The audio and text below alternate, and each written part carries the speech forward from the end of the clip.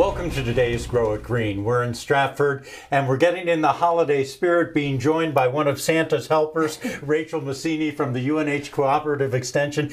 And Rachel, a lot of people are emphasizing, growing things, getting things, doing it naturally. And you're going to explain how to do some holiday decorations. Yes, right. This morning I was actually out walking my dog and I thought, let's do a wreath. So I did some clippings this morning, brought them here, and I want to just go over how to make a wreath from stuff that you can find in your backyard. Okay. Now it can start very simple, I gather, right here with a coat hanger. Just with a coat hanger. Or you can purchase, for sale, there are wreath forms, either wire. You can also get styrofoam or some that are made out of straw. Okay. What do I need in order to put together a wreath here? There are a few tools that you will need. Wire clippers, because we're going to be using wire. And 22 or 24 gauge wire will be the best because these are going to get heavy, depending on what types of material you're going to use. Ribbon.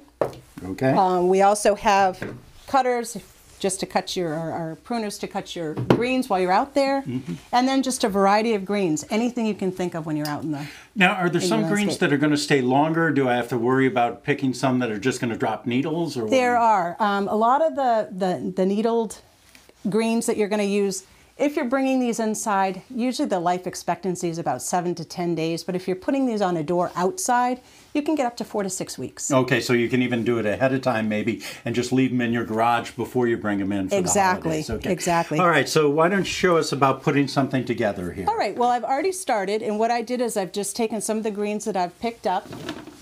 And you want your green cuttings to be between 4 and 6 inches. All right. So you just get a variety of different materials. You put them together any way you want. Use your imagination.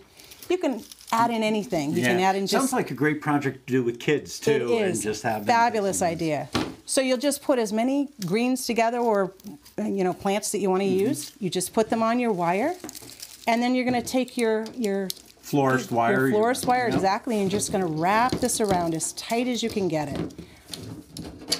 And then you just keep doing that. You go around and around, and then at the end, what we're going to do is we're going to embellish it. So you can put ribbon on, you can put ornaments. I brought some ornaments to embellish.